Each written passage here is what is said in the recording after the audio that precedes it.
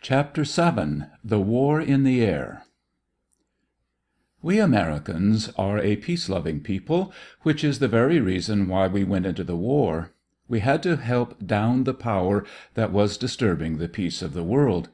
We do not believe in conquests, at least of the type that Germany tried to force, and yet there are certain conquests that we do indulge in once in a while. 11 years before Germany undertook to conquer Europe, two young Americans made the greatest conquest that the world has ever seen. The Wright brothers sailed up into the heavens and gained the mastery of the air. They offered their conquest to the United States, but while we accepted their offering with enthusiasm at first, we did not know what to do with the new realm after we got it. There seemed to be no particular use in flying. It was just a bit too risky to be pleasant sport, and about all we could see in it was an exhibition for the circus or the county fair.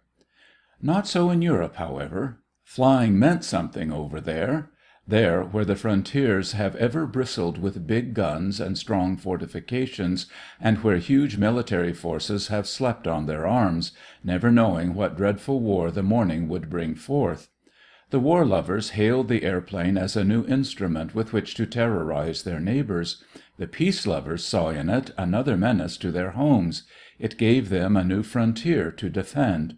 And so the military powers of Europe took up the airplane seriously and earnestly and developed it. At first, military authorities had rated the airplane chiefly as a flying scout. Some bomb-dropping experiments had been made with it, but it proved very difficult to land the bombs near the target, and besides, machines of those days were not built to carry very heavy loads, so that it did not seem especially profitable to attack the enemy from the skies. As for actual battles up among the clouds, they were dreamed of only by the writers of fiction. But wild dreams became stern realities in the mighty struggle between the great powers of the world. Eyes in the sky. As a scouting machine, the airplane did prove to be far superior to mounted patrols which used to perform scout work. In fact, it changed completely the character of modern warfare. From his position high up in the heavens, the flying scout had an unobstructed view of the country for miles, and he could see just what the enemy was doing. He could see whether large forces of men were collecting for an attack. He could watch the course of supply trains and judge of their size. He could locate the artillery of the enemy and come back with information which in former times a scout posted in a tall tree or even in a captive balloon could not begin to acquire. Surprise attacks were impossible with eyes in the sky. The aviator could help his own batteries by signaling to them where to send their shell, and when the firing began he would spot the shots as they landed and signal back to the battery how to correct its aim so as to drop the shell squarely on the target. The French sprang a surprise on the Germans by actually attacking the infantry from the sky. The idea of attack from overhead was so novel that armies did not realize the danger of exposing themselves behind the battlefront. Long convoys of trucks and masses of infantry moved freely over the roads behind the lines, and they were taken by surprise when the French began dropping steel darts upon them. These were about the size of a pencil, with pointed end and fluted tail, so that they would travel through the air like an arrow. The darts were dropped by the hundred wherever the airmen saw a large group of the enemy, and they struck with sufficient velocity to pierce a man from head to foot. But steel darts were not used very long. The enemy took to cover, and then the only way to attack him was to drop explosives which would blow up his shelter. At the outset, air scouts were more afraid of the enemy on the ground than in the sky. The Germans had anti-aircraft guns that were fired with accuracy and accounted for many Allied planes. In those days airplanes flew at comparatively low altitudes, and they were well within the reach of the enemy's guns. But it was not long before the airplanes began to fight one another. Each side was very much annoyed by the flying scouts of its opponents, and after a number of pistol duels in the sky, the French began to arm their planes with machine guns. 2 months after the war started, the first airplane was sent crashing to earth after a battle in the sky. The fight took place 5,000 feet above the earth, between a French and a German machine. The German pilot was killed, and the plane fell behind the French lines, carrying with it a Prussian nobleman who died before he could be pulled out of the wreckage.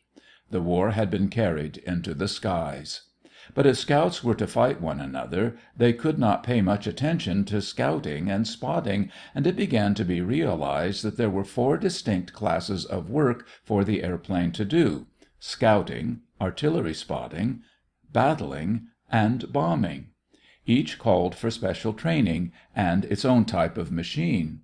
As air fighting grew more specialized, these classes were further subdivided, but we need not go into such refinements. Air scouts and their dangers. The scouting airplane usually carried 2 men, one to drive the machine and the other to make observations. The observer had to carry a camera, to take photographs of what lay below, and he was usually equipped with a wireless outfit with which he could send important information back to his own base. The camera was sometimes fitted with a stock like that of a gun, so that it could be aimed from the shoulder. Some small cameras were shaped so that they could be held in the hand like a pistol and aimed over the side of the fuselage or body of the airplane. But the best work was done with large cameras fitted with telescopic lenses, or telephoto lenses as they were called. Some of these were built into the airplane, with lenses opening down through the bottom of the fuselage. The scouting airplane carried a machine gun, not for attack, but for defense. It had to be a quick climber and a good dodger so that it could escape from an attacking plane. Usually it did not have to go very far into the enemy country, and it was provided with a large wing spread so that if anything happened to the engine, it could volplane, or glide, back to its own lines. As the scouting planes were large, they offered a big target to anti-aircraft guns, and so the work of the air scout was to swoop down upon the enemy when, of course, the machine would be traveling at high velocity, because it would have all the speed of falling added to that which its own propeller gave it. It was really a very difficult matter to hit a rapidly moving airplane, and even if it were hit, there were few spots in which it could be mortally wounded. Hundreds of shots could go through the wings of an airplane without impairing its flying in the least. The engine, too, could be pretty well peppered with ordinary bullets without being disabled. As for the men in the machine, they furnished small targets, and even they could be hit in many places without being put entirely out of business. And so the dangers of air scouting were not so great as might at first be supposed. One of the most vulnerable spots in the airplane was the gasoline tank. If that were punctured so that the fuel would run out, the airplane would have to come to the ground. Worse still, the gasoline might take fire, and there was nothing the aviator dreaded more than fire. There were occasions in which he had to choose between leaping to earth and burning to death, and the former was usually preferred as a quicker and less painful death. In some of the later machines the gasoline tank could be pitched overboard if it took fire by the throwing of a lever, and then the aviator could glide to earth in safety. The self-healing gasoline tank. One of the contributions which we made to military aeronautics was a gasoline tank that was puncture-proof. It was made of soft rubber with a thin lining of copper. There were some very soft erasers on the market through which you can pass a lead pencil and never find the hole after it has passed through, because the rubber has closed in and healed the wound. Such was the rubber used in the gasoline tank. It could be peppered with bullets and yet would not leak a drop of gasoline, unless the bullet chanced to plow along the edge of the tank and open a long gash. The Germans used 4 different kinds of cartridges in their aircraft guns. The first carried the ordinary bullet. A second type had for its bullet a shell of German silver filled with a phosphor compound. This was automatically ignited through a small opening in the base of the shell when it was fired from the gun, and it left a trail of smoke by which the gunner could trace its course through the air and correct his aim. At night the bright spot of light made by the burning compound would serve the same purpose. Such a bullet, if it hit an ordinary gasoline tank, would set fire to its contents. The bullet would plow through the tank and out at the opposite side, and there, at its point of exit, is where the gasoline would be set on fire. Such incendiary bullets were repeatedly fired into or through the rubber tanks, and the hole would close behind the bullet, preventing the contents from taking fire. The two other types of bullets referred to were an explosive bullet, or tiny shell which would explode on striking the target, and a perforating steel bullet, which was intended to pierce armor or penetrate into vital parts of an airplane engine. Machines with which artillery spotting was done were usually manned by a pilot and an observer, so that the latter could devote his entire attention to noting the fire of the guns and signaling ranges without being hampered by having to drive the machine. These machines were usually of the pusher type, so that the observer could have an unobstructed view. They did not have to be fast machines. It was really better for them to move slowly. Had it been possible for them to stop altogether and hover over the spot that was being shelled, it would have been a distinct advantage. That would have given the observer a chance to note with better accuracy the fall of the shell. Like the scout, the spotter had to be a fast climber, so that it could get out of the range of enemy guns and run away from attacking planes. Giants of the sky. The largest warplanes were the bomb-dropping machines. They had to be capable of carrying heavy loads of explosives. They were usually slow machines, speed being sacrificed in carrying capacity. The Germans paid a great deal of attention to big bomb-dropping machines, particularly after their Zeppelins proved a failure. Their huge Gotthas were built to make night raids on undefended cities. The Italians and the British retaliated with machines that were even larger. At first the French were inclined to let giant planes alone. They did not care to conduct long-distance bombing raids on German cities, because their own important cities were so near the battlefront that the Germans could have done those places more harm than the French could have inflicted. Later they built some giant machines, although not so large as those of the Italians and the British. The large triplane Capronis, built by the Italians, held a crew of 3 men. They were armed with 3 guns and carried 2,750 pounds of explosives. That made a useful load of 4,000 pounds. The machine was driven by 3 engines with a total of 900 horsepower. The big British plane was the Handley Page, which had a wing spread of 125 feet and could carry a useful load of 3 tons. These enormous machines conducted their raids at night because they were comparatively slow and could not defend themselves against speedy battle planes. The big Italian machines used searchlight bombs to help them locate important points on the ground beneath. These were brilliant magnesium torches suspended from parachutes so that they would fall slowly and give a broad illumination, while the airplane itself was shielded from the light by the parachute. But these giants were not the only bombing machines. There were smaller machines that operated over the enemy's battle line and dropped bombs on any suspicious object behind the enemy lines. These machines had to be convoyed by fast battle planes, which fought off hostile airmen. How fast is 150 miles per hour?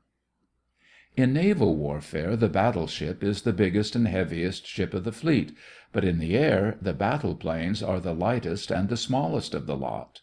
They are one-man machines as a rule, little fellows, but enormously speedy. Speed is such an important factor in aerial warfare that there was a continuous struggle between the opposing forces to produce the faster machine. Airplanes were constantly growing speedier until a speed of 150 miles per hour was not an uncommon rate of travel. It is hard to imagine such a speed as that, but we may gain some idea if we consider a falling object. The observation platform of the Woolworth Building in New York is about 750 feet above the ground. If you should drop an object from this platform, you would start it on a journey that would grow increasingly speedy, particularly as it neared the ground. By the time it had dropped from the 60th floor to the 59th, it would have attained a speed of nearly 20 miles per hour. We are not making any allowances for the resistance of the air and what it would do to check the speed. As it passed the 50th floor, it would be traveling as fast as an express train, or 60 miles per hour. It would finally reach the ground with a speed equal to that of a fast battle plane, 150 miles per hour. The battle plane was usually fitted with a single machine gun that was fixed to the airplane so that it was brought to bear on the target by aiming the entire machine. In this the plane was something like a submarine, which must point its bow at its intended victim in order to aim its torpedo. The operator of the battle plane simply drove his machine at the enemy and touched a button on his steering lever to start his machine gun going. Shooting through the propeller. Now, the fleetest machines and the most easily maneuvered are those of the tractor type, that is, the ones which have the propeller in front. But having the propeller in front is a handicap for a single-seater machine, for the gun has to be fired through the propeller, and the bullets are sure to hit the propeller blades. Nevertheless, the French did fire right through the propeller, regardless of whether or not the blades were hit. But at the point where they came in line with the fire of the gun, they were armored with steel, so that there was no danger of their being cut by the bullets. It was calculated that not more than one bullet in 18 would strike the propeller blade and be deflected from its course, which was a very trifling loss.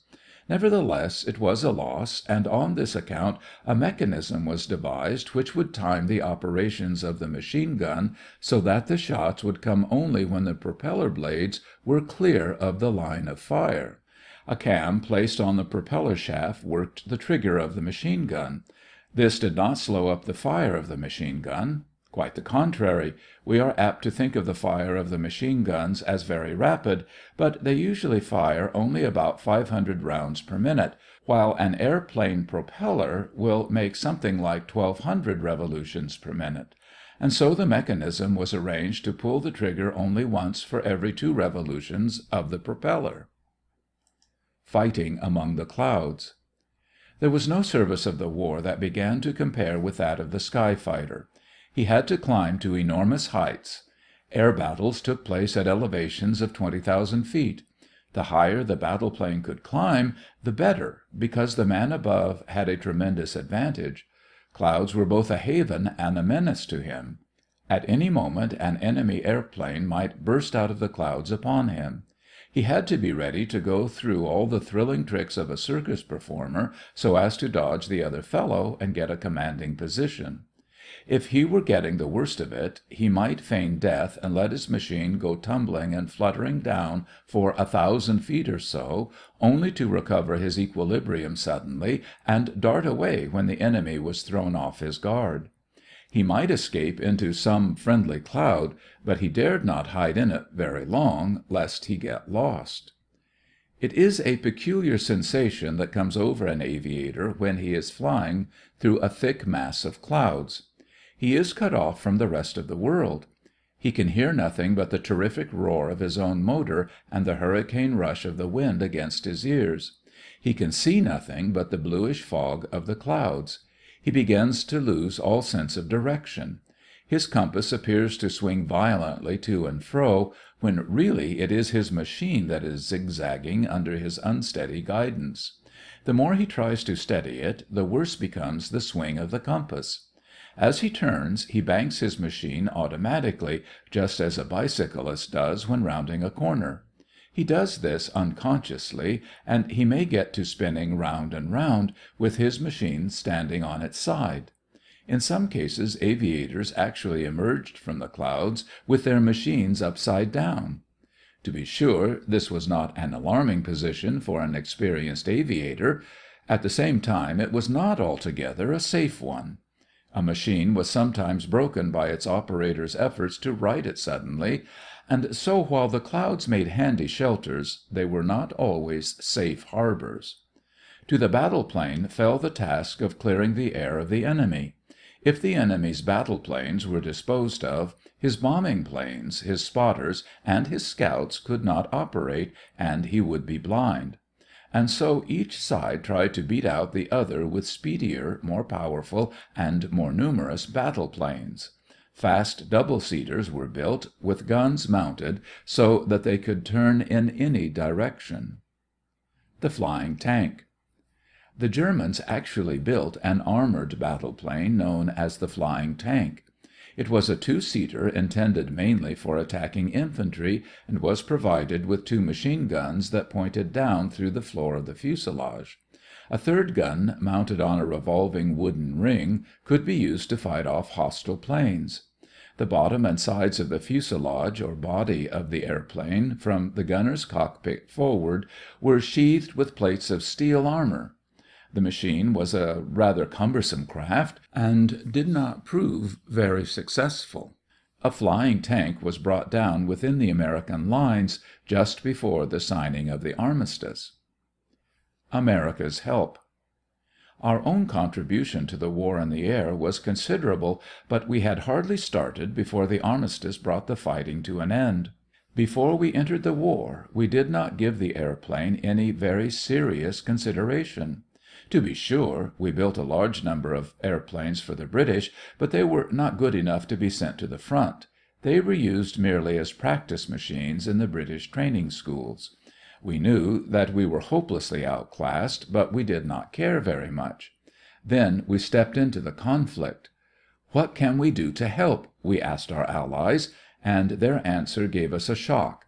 "Airplanes!" they cried. "Build us airplanes! Thousands of them, so that we can drive the enemy out of the air and blind his armies." It took us a while to recover from our surprise, and then we realized why we had been asked to build airplanes. The reputation of the United States as a manufacturer of machinery had spread throughout the world. We Americans love to take hold of a machine and turn it out in big quantities. Our allies were sure that we could turn out first-class airplanes, and many of them, if we tried. Congress made an appropriation of $640 million for aeronautics, and then things began to hum. A birthday present to the nation. The heart of an airplane is its engine. We know a great deal about gasoline engines, especially automobile engines, but an airplane engine is a very different thing. It must be tremendously powerful and at the same time extremely light. Every ounce of unnecessary weight must be shaved off. It must be built with the precision of a watch. Its vital parts must be true to a 10,000th part of an inch. It takes a very powerful horse to develop 1 horsepower for a considerable length of time. It would take 100 horses to supply the power for even a small airplane, and they would weigh 120,000 pounds. An airplane motor of the same power would weigh less than 300 pounds, which is a quarter of the weight of a single horse. It was this powerful, yet most delicate machine that we were called upon to turn out by the thousand. There was no time to waste. A motor must be designed that could be built in the American way, without any tinkering or fussy handwork. 2 of our best engineers met in a hotel in Washington on June 3, 1917, and worked for 5 days without once leaving their rooms. They had before them all the airplane knowledge of our allies. American engine builders offered up their trade secrets. Everything was done to make this motor worthy of America's reputation. There was a race to have the motor finished by the 4th of July. Sure enough, on Independence Day, the finished motor was there in Washington, the Liberty motor, a birthday present to the nation. Of course, that did not mean that we were ready at once to turn out Liberty motors by the thousand. The engine had to undergo many tests and a large number of alterations before it was perfectly satisfactory, and then special machinery had to be constructed before it could be manufactured in quantity. It was Thanksgiving Day before the first manufactured Liberty was turned out, and even after that, change upon change was made in this little detail and that. It was not until a year after we went to war that the engine began to be turned out in quantity. There was nothing startlingly new about the engine. It was a composite of a number of other engines, but it was designed to be turned out in enormous quantities, and it was remarkably efficient. It weighed only 825 pounds, and it developed over 420 horsepower. Some machines went up as high as 485 horsepower. An airplane engine weighing less than 2 pounds per horsepower is wonderfully efficient. Of course, the Liberty was too heavy for a light battle plane. A heavy machine, no matter how powerful, cannot make sharp turns. But it was excellent for other types of airplanes, and large orders for Liberty engines were made by our Allies. Of course, we made other engines as well, and the planes to carry them. We built large Caproni and Handley Page machines, and we were developing some remarkably swift and powerful planes of our own when the Germans thought it about time to stop fighting. Flying boats. So far we have said nothing about the seaplanes which were used in large numbers to watch for submarines. These were big flying boats in which speed was not a very important matter. One of the really big machines we developed, but which was not finished until after the war, was a giant with a 110-foot span and a body or hull 50 feet long. During the war, seaplanes carried wireless telephone apparatus with which they could call to destroyers and submarine chasers when they spotted a submarine. They also carried bombs which they could drop on U-boats, and even heavy guns with which they could fire a shell. A still later development are the giant planes of the NC type, with a wing spread of 126 feet and driven by 4 Liberty motors. They carry a useful load of 4½ tons. Early in the war, large guns were mounted on airplanes, but the shock of the recoil proved too much for the airplane to stand. However, an American inventor produced a gun which had no recoil. This he accomplished by using a double-end gun which was fired from the middle. The bullet or shell was shot out in the forward end of the gun, and a dummy charge of sand was shot out at the rear end. The sand spread out and did no damage at a short distance from the gun, but care had to be taken not to come too close. These non-recoil guns were made in different sizes to fire 1½ inch to 3 inch shell. The automatic seaplane. Another interesting development was the target airplane used for the training of aerial gunners. This was a small seaplane with a span of only 18½ feet, driven by a 12-horsepower motor, the whole machine weighing but 175 pounds. This was sent up without a pilot, and it would fly at the rate of 40 to 50 miles per hour until its supply of gasoline gave out, when it would drop down into the sea. It afforded a real target for gunners in practice machines. Early in the war, an American inventor proposed that seaplanes be provided with torpedoes which they could launch at an enemy ship. The seaplane would swoop down out of the sky to within a short distance of the ship, drop its projectile, and fly off again, and the torpedo would continue on its course until it blew up the vessel. It was urged that a fleet of such seaplanes, protected by a convoy of fast battle planes, could invade the enemy harbors and destroy its powerful fleet. It seemed like a rather wild idea, but the British actually built such torpedo planes and tested them. However, the German fleet surrendered before it was necessary to blow it up in such fashion. Airplanes after the war. With the war ended, all the Allied powers have large numbers of airplanes on their hands, and also large numbers of trained aviators. Undoubtedly, airplanes will continue to fill the skies in Europe, and we shall see more and more of them in this country. Even during the war, they were used for other purposes than fighting. There were ambulances on wings, machines with the top of the fuselage removable so that a patient on a stretcher could be placed inside. A French machine was furnished with a complete hospital equipment for emergency treatment and even for performing an operation in case of necessity. The flying hospital could carry the patient back to the field or base hospital after treatment. Mail-carrying airplanes are already an old story. In Europe, the big bombing machines are being used for passenger service between cities. There is an airline between Paris and London. The airplanes carry from a dozen to as many as 50 passengers on a single trip. In some cities here, as well as abroad, the police are being trained to fly, so that they can police the heavens when the public takes to wings. Evidently, the flying era is here. End of Chapter 7.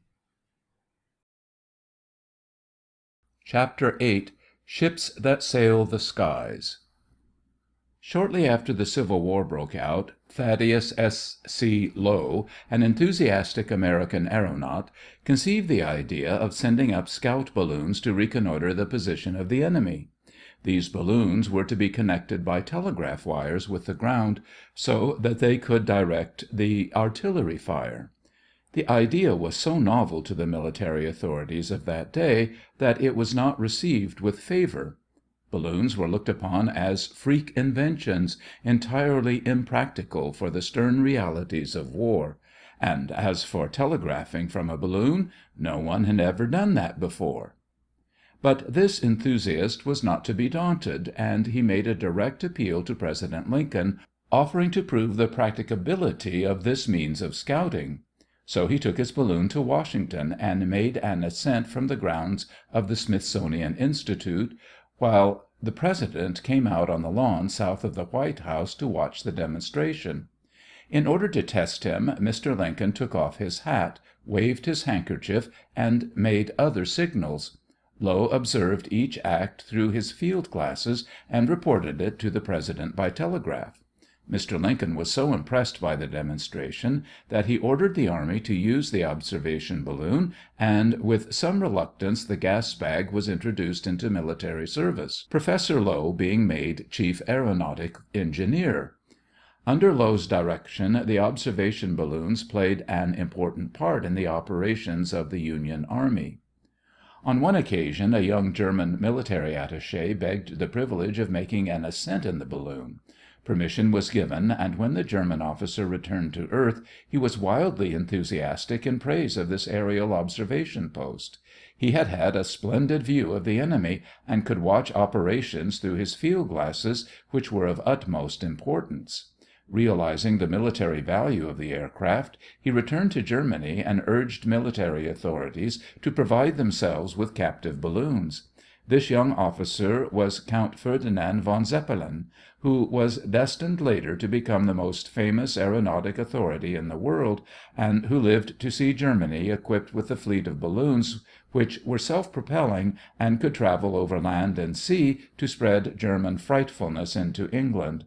He also lived to see the virtual failure of this type of war machine in the recent great conflict, and it was possibly because of his deep disappointment at having his huge expensive airships bested by cheap little airplanes that Count von Zeppelin died in March, 1917. However, he was spared the humiliation of seeing a fleet of Zeppelins lose their way in a fog and fall into France, one of them being captured before it could be destroyed, so that all its secrets of construction were learned by the French. The weight of hydrogen. Before we describe the Zeppelin airships and the means by which they were eventually overcome, we must know something about the principles of balloons. Everyone knows that balloons are kept up in the air by means of a very light gas, but somehow the general public fails to understand why the gas should hold it up. Some people have a notion that there is something mysterious about hydrogen gas which makes it resist the pull of gravity, and that the more hydrogen you crowd into the balloon, the more weight it will lift. But hydrogen has weight and feels the pull of gravity just as air does, or water, or lead. The only reason the balloon rises is because it weighs less than the air it displaces. It is hard to think of air having weight, but if we weigh air, hydrogen, coal gas, or any other gas in a vacuum, it will tip the scales just as a solid would. 1,000 cubic feet of air weighs 80 pounds. In other words, the air in a room 10 feet square with a ceiling 10 feet high weighs just about 80 pounds. The same amount of coal gas weighed in a vacuum would register only 40 pounds, while an equal volume of hydrogen would weigh only 5½ pounds. But when we speak of volumes of gas, we must remember that gas, unlike a liquid or a solid, can be compressed or expanded to almost any dimensions. For instance, we could easily fill our room with a ton of air if the walls would stand the pressure, or we could pump out the air until there were but a few ounces of air left. But in one case the air would be so highly compressed that it would exert a pressure of about 375 pounds on every square inch of the wall of the room, while in the other case its pressure would be almost infinitesimal. But 80 pounds of air in a room of 1,000 cubic feet would exert the same pressure as the atmosphere, or 15 pounds on every square inch. And when we say that 1,000 cubic feet of hydrogen weighs only a little over 5 pounds, we are talking about hydrogen at the same pressure as the atmosphere.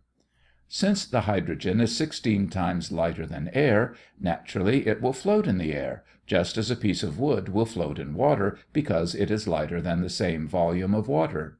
If we surrounded the 1,000 cubic feet of hydrogen with a bag so that the gas will not diffuse into the air and mix with it, we shall have a balloon which would float in air, provided the bag and the hydrogen it contains do not weigh more than 80 pounds. As we rise from the surface of the earth, the air becomes less and less dense, or in other words, it becomes lighter, and the balloon will keep on rising through the atmosphere until it reaches a point at which its weight, gas bag and all, is exactly the same as that of an equal volume of air. But there are many conditions that affect the height to which the balloon will ascend. The higher we rise, the colder it is apt to become, and cold has a tendency to compress the hydrogen, collapsing the balloon and making it relatively heavier. When the sun beats upon the balloon, it heats the hydrogen, expanding it and making it relatively lighter, and if there is no room for this expansion to take place in the bag will burst. For this reason, a big safety valve must be provided, and the ordinary round balloon is open at the bottom, so that the hydrogen can escape when it expands too much, and the balloonist carries ballast in the form of sand, which he can throw over to lighten the balloon when the gas is contracted by a sudden draft of cold air. Although the round balloon carries no engine and no propeller, it can be guided through the air to some degree. When an aeronaut wishes to go in any particular direction, he sends up his balloon by throwing out ballast, or lowers it by letting out a certain amount of gas, until he reaches a level at which he finds a breeze blowing in the desired direction. Such was the airship of Civil War times, but for military purposes it was not advisable to use free balloons because of the difficulty of controlling them. They were too liable to fall into the hands of the enemy. All that was needed was a high observation post from which the enemy could be watched and from which observations could be reported by telegraph. The balloon was not looked upon as a fighting machine. Zeppelin's failures and successes. But Count Zeppelin was a man of vision. He dreamed of a real ship of the air, a machine that would sail wherever the helmsman chose, regardless of wind and weather. Many years elapsed before he actually began to work out his dreams, and then he met with failure after failure. He believed in big machines, and the loss of one of his airships meant the waste of a large sum of money, but he persisted, even though he spent all his fortune and had to go heavily in debt. Everyone thought him a crank until he built his third airship and proved its worth by making a trip of 270 miles. At once the German government was interested and saw wonderful military possibilities in the new craft. The Zeppelin was purchased by the government, and money was given the inventor to further his experiments. That was not the end of his failures. Before the war broke out, 13 Zeppelins had been destroyed by one accident or another. Evidently the building of Zeppelin airships was not a paying undertaking, although they were used to carry passengers on short aerial voyages. But the government made up money losses, and Zeppelin went on developing his airships. Of course, he was not the only one to build airships, nor even the first to build a dirigible.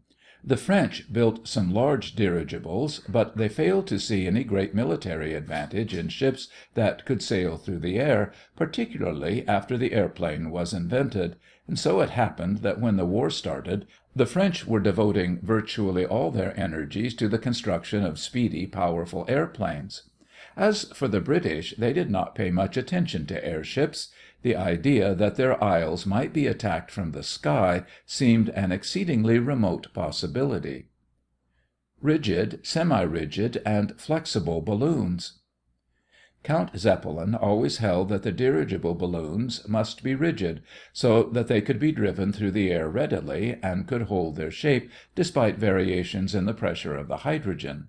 The French, on the other hand, used a semi-rigid airship, that is, one in which a flexible balloon is attached to a rigid keel, or body. The British clung to the idea of an entirely flexible balloon, and they suspended their car from the gas bag without any rigid framework to hold the gas bag in shape. In every case the balloons were kept taut or distended by means of air bags or ballonettes. These air bags were placed inside the gas bags, and as the hydrogen expanded it would force the air out through valves, but the hydrogen itself would not escape. When the hydrogen contracted, the air bags were pumped full of air so as to maintain the balloon in its fully distended condition. Additional supplies of compressed hydrogen were kept in metal tanks. In the Zeppelin balloon, however, the gas was contained in separate bags, which were placed in a framework of aluminum covered over with fabric. Count Zeppelin did not believe in placing all his eggs in one basket.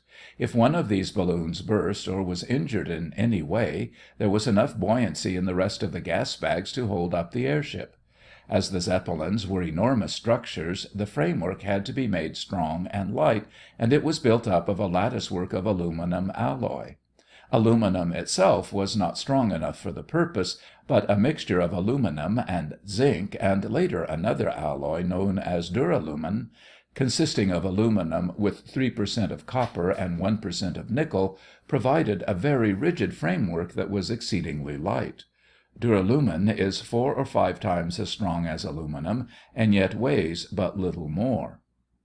The body of the Zeppelin is not a perfect circle in section, but is made up in the form of a polygon with 16 sides; and the largest of the Zeppelins used during the war contained 16 compartments, in each of which was placed a large hydrogen gas bag.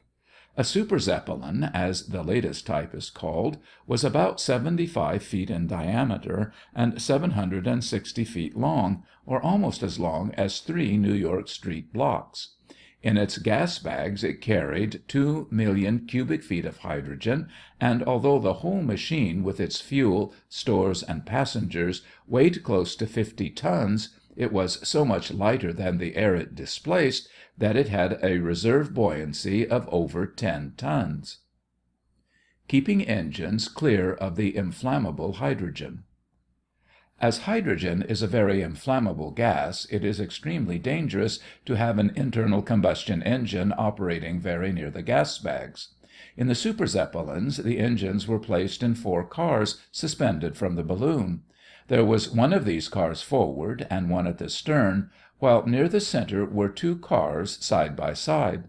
In the rear car there were 2 engines, either of which could be used to drive the propeller. By means of large steering rudders and horizontal rudders, the machine could be forced to dive, or rise, or turn in either direction laterally. The pilot of the Zeppelin had an elaborate operating compartment from which he could control the rudders, and he also had control of the valves in the ballonettes, so that by the touch of a button he could regulate the pressure of gas in any part of the dirigible. There were 19 men in the crew of the Zeppelin, 2 in the operating compartment, and 2 in each of the cars containing engines, except for the one at the stern in which there were 3 men.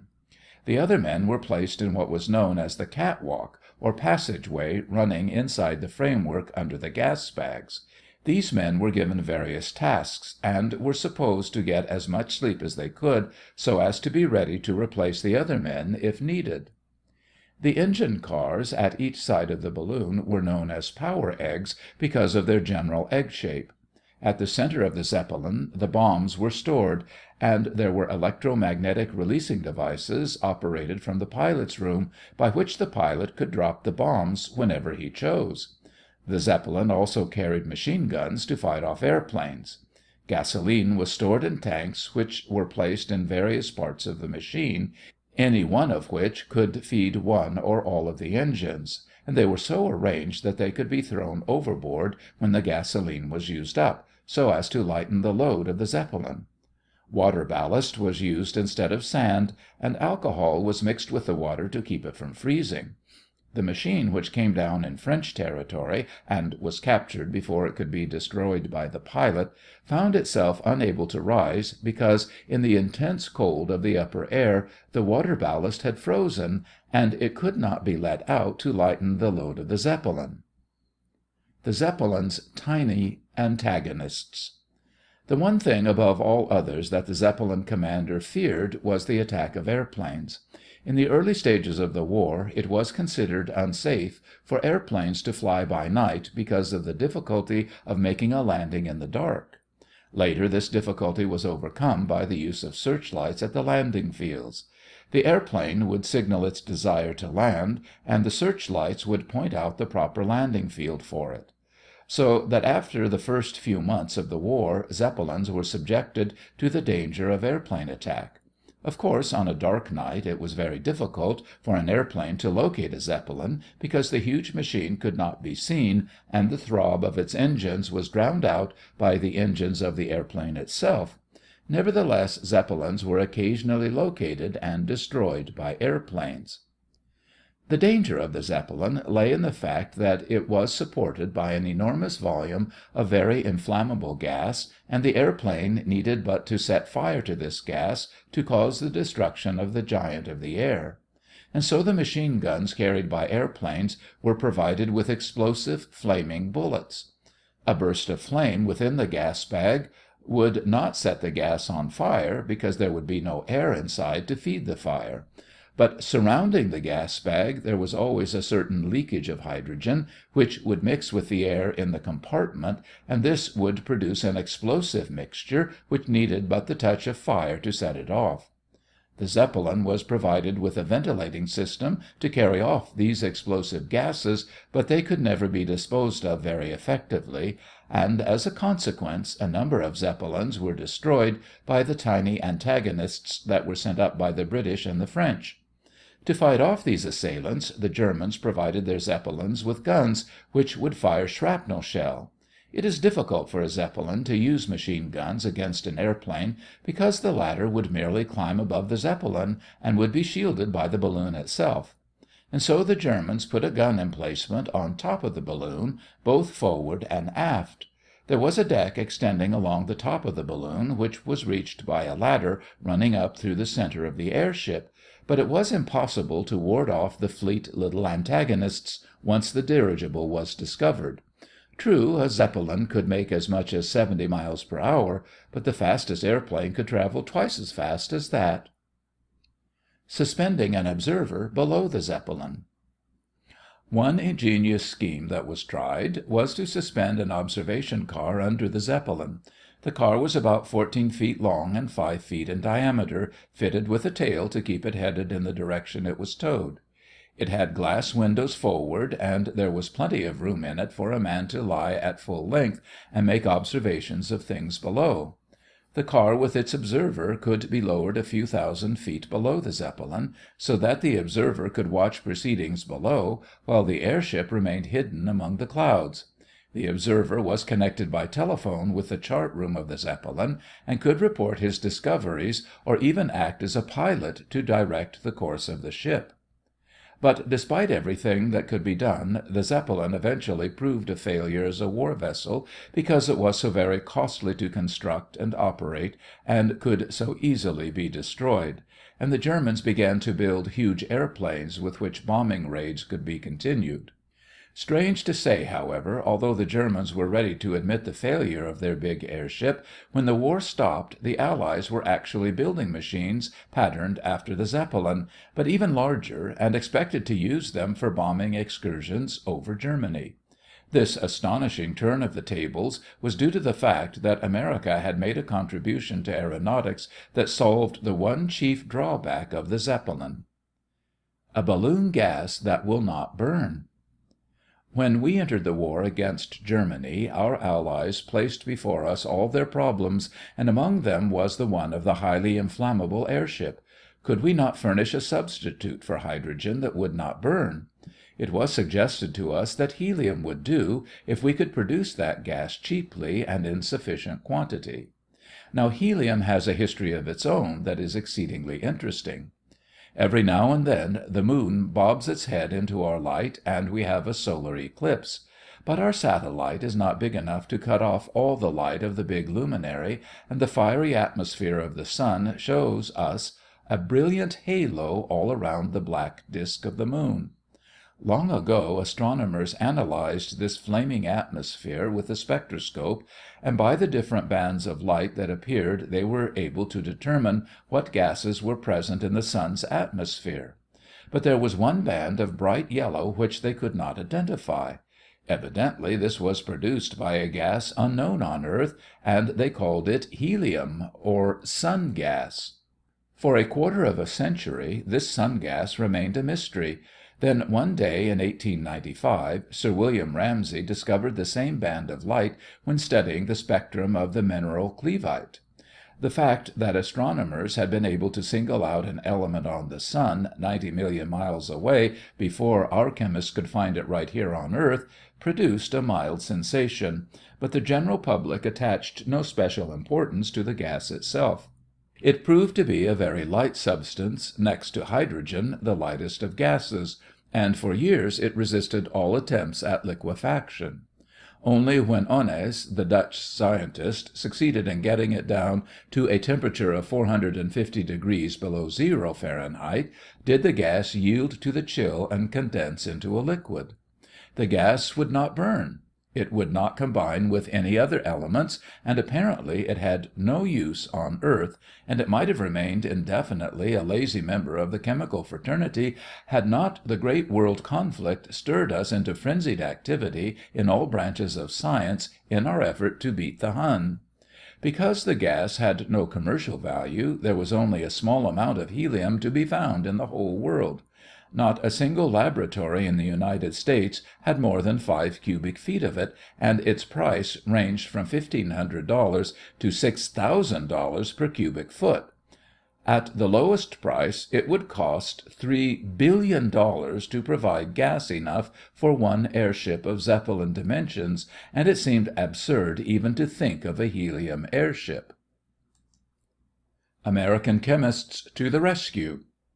Just before the war, it was discovered that there is a considerable amount of helium in the natural gas of Oklahoma, Texas, and Kansas, and Sir William Ramsay suggested that our chemists might study some method of getting helium from this source. The only way of separating it out was to liquefy the gases by subjecting them to extreme cold. All gases turn to liquid if they are cooled sufficiently, and then further cold will freeze them solid. But helium can stand more cold than any other, and this fact gave the clue to its recovery from natural gas. The latter was frozen, and one after another the different elements condensed into liquid, until finally only helium was left. This sounds simple, but it is a difficult matter to get such low temperature as that on a large scale and do it economically. To be of any real service in aeronautics, helium would have to be reduced in cost from $1,500 to less than 10 cents per cubic foot.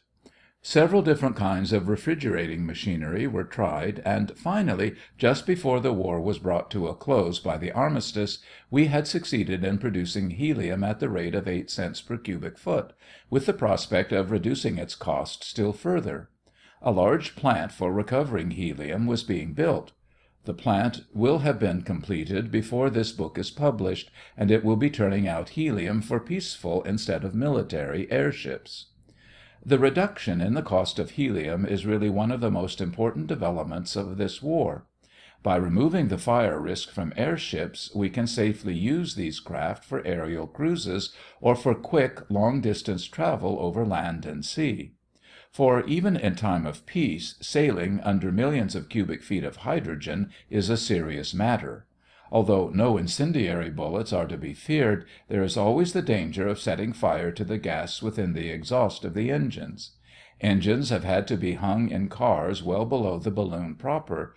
But with helium in the gas bags, the engines can be placed inside the balloon envelope, and the propellers can operate on the center line of the car. In the case of one Zeppelin, the hydrogen was set on fire by an electric spark produced by friction on the fabric of one of the gas bags, and so even with the engine exhaust properly screened, there is danger. The helium airship, however, would be perfectly safe from fire, and passengers could smoke on deck or in their cabins within the balloon itself without any more fear of fire than they would have on shipboard. Wonderful possibilities have been opened by the production of helium on a large and economical scale, and the airship seems destined to play an important part in transportation very soon. As this book is going to press, we learn of enormous dirigibles about to be built in England for passenger service, which will have half again as great a lifting power as the largest Zeppelins.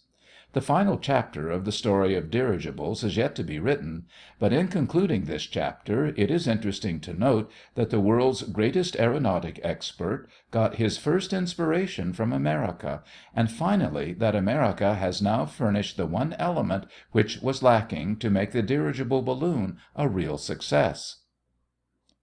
End of Chapter 8.